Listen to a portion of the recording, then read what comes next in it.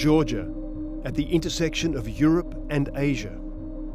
Home to a culture almost as old as the mountains that define these lands. But Putin's homophobic crackdown on queer rights and his call up for the Ukrainian front line have motivated over 1 million Russians to flee to Georgia.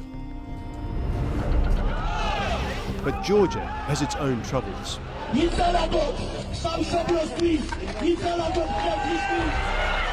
mob who attacked us was quite huge. It was like tens of thousands of people. And is Georgia's rainbow community safe? When you are queer, you are scared in this country.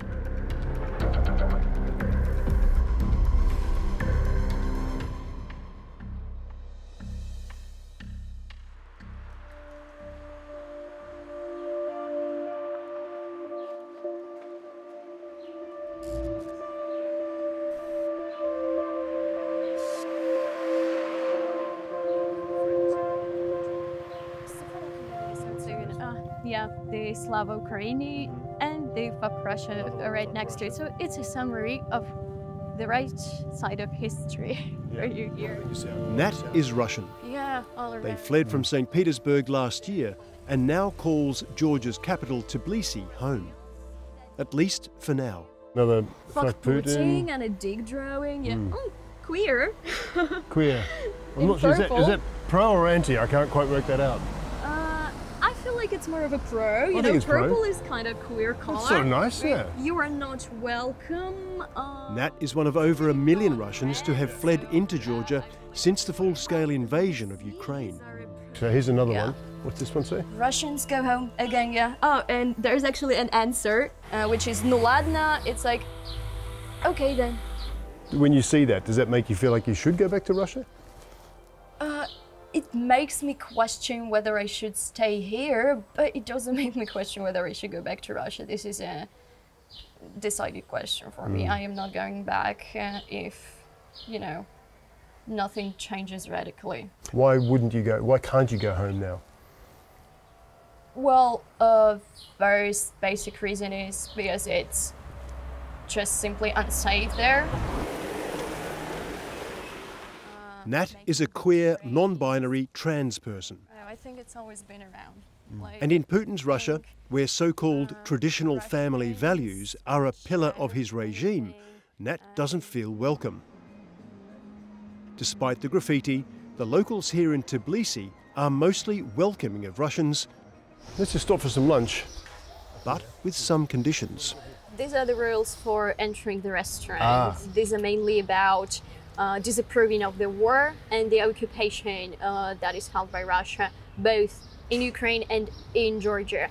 And how do you feel when, as a Russian, when you read something like that just at a restaurant? I mean, I do agree to all of this. So, and I suppose, you know, I support these statements by entering the country, all in all. And let's go inside. Yeah, we definitely will. Being persecuted over nationality is relatively new for Nat. But being persecuted for sexuality is unfortunately not. Your experience in Russia as a queer person and for other LGBTQ people in Russia, what's going on? What's it like in there at the moment? It's never been easy, and it's getting progressively worse, rapidly worse. People can get beaten up for even looking queer, not exactly openly identifying as queer. But even in my progressive and liberal communities, of course, I face a lot of misunderstanding, homophobia, transphobia, and sometimes it even comes from unexpected places, like wouldn't expect it from my family at some point, for example, but this is what happened to me. How did they feel about you leaving Russia? About this, they were supportive. My dad more than my mom. He felt that the destiny for me is to leave anyways. It was even before the war. It was just generally connected with his idea that Russia is not the country for success. Russia is not the country for a good life. If a person, you know, wants any degree of freedom. For much of Vladimir Putin's reign, he's often blamed the West for corrupting his country's morals. Посмотрите, что они делают со своими собственными народами. Разрушение семьи, культурной и национальной идентичности, извращение, издевательства над детьми вплоть до педофилии объявляются нормой их жизни. Just last year, the Kremlin expanded a law that cracks down even further on LGBTIQ+ rights. The so-called gay propaganda law not only bans promoting homosexuality, but also anything that, in their words, normalises it. So that basically bans being queer. Yes, kind of. So, I mean, it's a game of chance. If you're deciding to still keep living openly, it's just a matter of time and luck if they come for you personally. Worryingly for Georgia, there's been talk from hardline pro-Russian political figures of introducing a similar gay propaganda law here.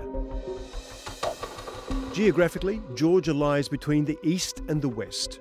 Politically, it straddles the same divide between European freedoms and authoritarian Russia.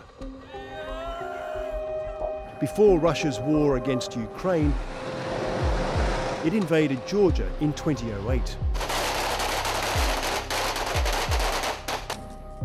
While it's today a frozen conflict, Russia still occupies about 20% of the country.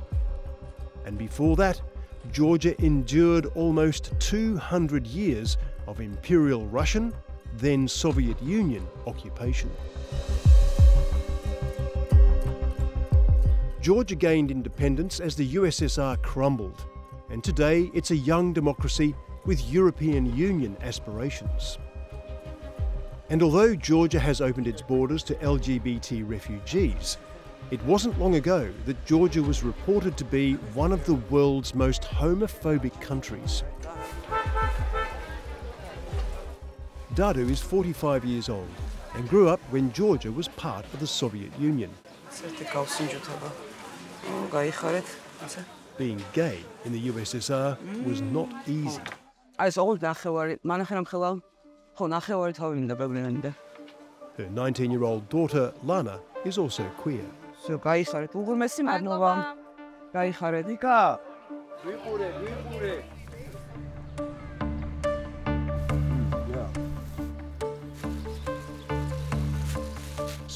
what's it like as a queer person in Georgia for you to live? Very, very difficult. The most biggest problem for us, for people who lives in Georgia and for us queer people, that our government, they are not doing anything at all. Right. They are not protecting us. They are not doing really any. What would you like to see them do? For example, to have some strong law for us. In law, there are kind of one sentences about Anti-discrimination laws. Discrimination, but it doesn't work at all. What sort of problems do people face? What have you experienced yourself, maybe, first of all? I don't have some kind of special experience, but why? Because I'm hiding. Because I can't tell anyone that I'm a queer person. When you are queer, you are scared. First of all, you are scared in this country. And when you are scared for years and years and years, yeah, she's young. It's tiring. I'm not young. It's really tiring. I grew up in Soviet Union. Yeah. They have good reason to be scared.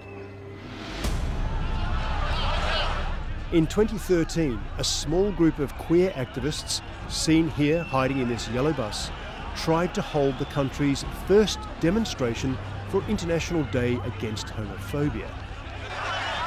They were violently attacked by a mob estimated in the tens of thousands, including members of the Orthodox Church. And just 2 years ago, in 2021, a planned Pride event was cancelled over safety concerns. Still, a mob stormed the offices of the Tbilisi Pride organisers and beat up journalists, one who later died. The attackers were from a right-wing group with reported links to Russia.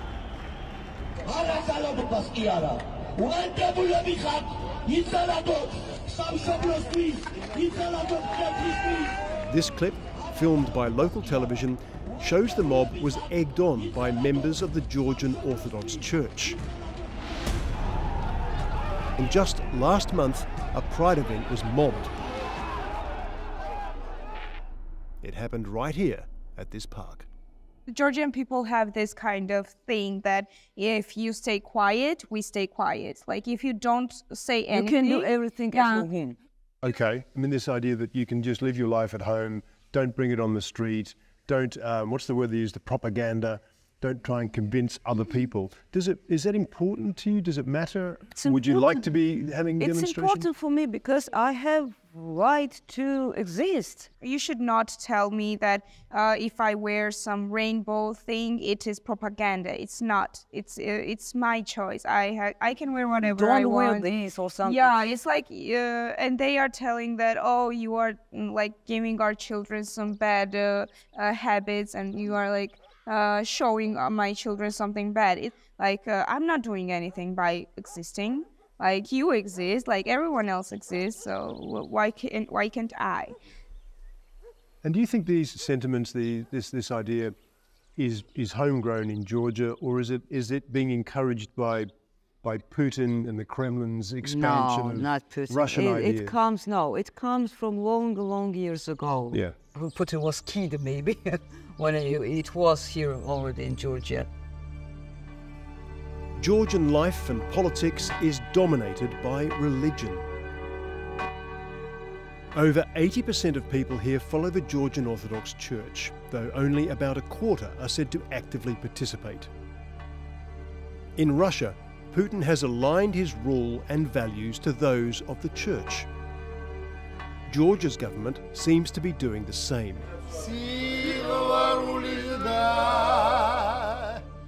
And those conservative values that focus on God, family and traditional gender roles run deep,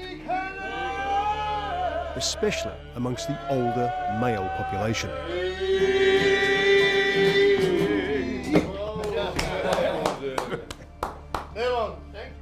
და მოდი თქვენ მობრძანებას გავუმარჯოს და ჩვენ უფრო კარგად გაგაცნობთ რა ტრადიციის რისი სიყვარული უფრო გვაქვს და რითი ცხოვრობთ. Gia is a singer, a poet and a regular in media debates about traditional values, where he's well known for his anti-LGBT views. მაგას წინააღმდეგ გამოდიოდი და სულ მაგ მოძრაობაში ვიყავი, რომ მე თქვა მაგათთვის, რომ პროპაგანდას ნუ გაწევთ. პროპაგანდა რო გამოდიან ქუჩაში, სკოლის წინ რო ბიჭები კოცნაობენ, ქალები რო ადადღნულები დადიან და ისა ჩემთვის პროპაგანდა ეგ და ვეუნები. სახში ან ჩაკეტილ სისტემაში რაც გინდა გააკეთეთ. პროპაგანდა, რეკლამა და აფიშირება გააჩერეთ. ჩვენ შვილებს ნუ გვიწამლავთ. When some church people say you must use violence or force to stop pride marches, do you agree with that? And why? უნდათ რომ თავისი გაიტანონ, მაშინ თუ არ ერევა ხელისუფლება და არაჩერეს პოლიციის ძალით, იქ უკვე ერთვება ჩვეულებრივ საზოგადოება, რომელთვისაც ამორალური საქციელი არის ეს. In July, the Georgian Orthodox Church was the latest voice to call for the adoption of the Russian-style gay propaganda laws. Do you think that the talk of having anti-LGBT propaganda laws in Georgia, is it an influence from Russian Putin values? არა, რუსები საზღვრავენ. ჩვენ ორთოდოქსები ვართ ორივე, რუსეთიც და ჯორჯიაც. მაგრამ უზნეობას რა მნიშვნელობა აქვს? უზნეობა ქართველმაც რო გააკეთოს, ქართველმაც. They say Georgia is not influenced by Russia, but could their homophobic views influence Georgia's desire to join the EU, where sexual freedoms and rights are protected? არა რო გაგიცვალონ რა LGBT-ს ის რომ მოგცენ რა LGBT-ს გაცვლი თუ არა ევროპაშიო რა აღიარე თუ LGBT ხო არა არა, არ ვაღიარებ. No. ევროპა ნელ-ნელა გვაპარებს საქართველოს როგორც ორთოდოქსალურ ქვეყანას, არ არსებობს.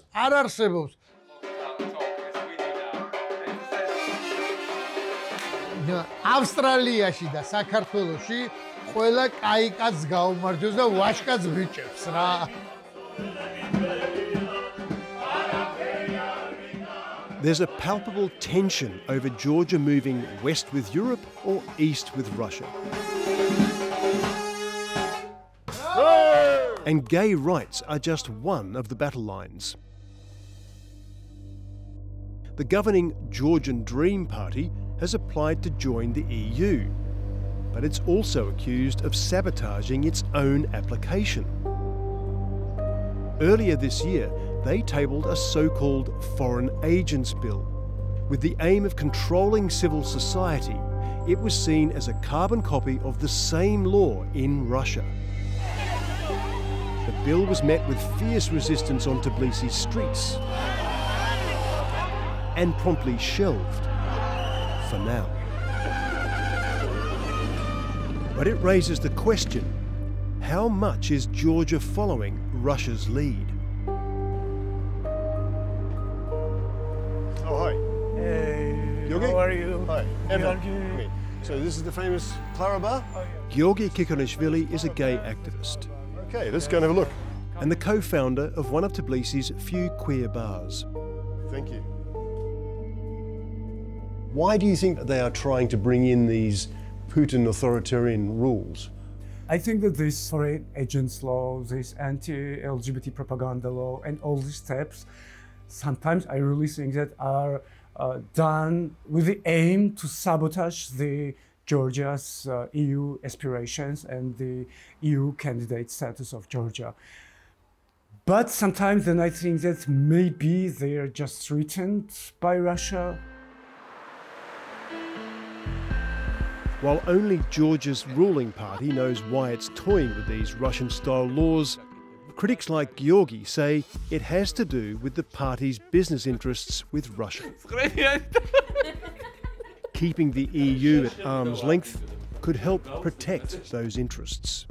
That's why I think that this Russian-type authoritarianism, they start with limiting the sexuality and especially the LGBTQI people. But I think that they will fail. He says they'll fail because Georgia is changing. It's been reported sometimes that Georgia is one of the most homophobic countries in the world. Is that true? I don't think so. It used to be very homophobic years and decades ago. I think that one of the reasons why Georgia has such a label is because of the attacks which happened during the International Day Against Homophobia. In 2013? In 2013, yes. And yes, of course, this day remains as one of the most traumatic days in our lives because we were attacked by this mob. But this day also marked a very huge turning point for Georgia and Georgian society in general, and for us as well, because we all realized that we were facing a very huge problem which was implemented there artificially by the Russian propaganda through the Georgian Orthodox Church. I see. But from Russia? You think it's the yes, idea originated in Russia? Yeah, all the hate groups, the far-right groups, they are directly and indirectly financed and led by Russia. So is it going to be possible for you to have a pride march in Tbilisi? Yes, it's absolutely going to be possible, but the problem is that the current government, they just don't want it to happen. Right. They're playing this double game as if being like pro-Western, pro-EU, etc., but in fact, what they play right now is clearly a Russian game.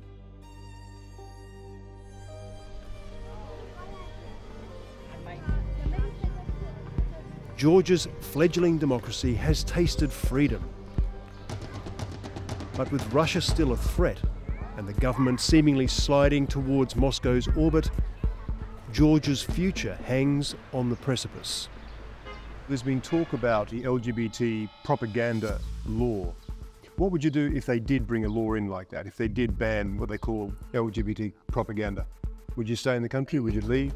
Well, I'm myself am queer, and my mom, she has this like plan to just go to Europe, and well, she wants me to go there too, but it's like I don't want to. her much times. Let's go. I She don't doesn't want to just- go there because first of all, I see some kind of future, my future here. But if that kind of thing happened, I would definitely had to leave this country because I don't want to live in danger. I'm tired of living in danger, to be honest.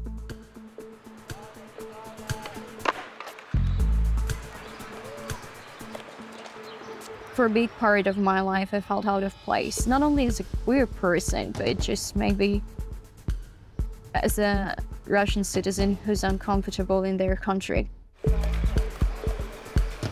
But you have this thought that maybe the world is so big, maybe there's still some place where I belong. And I feel like what happened with the war and with the immigration that I am facing is that I have to cope with the thought that maybe nothing is going to feel like home ever. I think this is what was robbed from us all.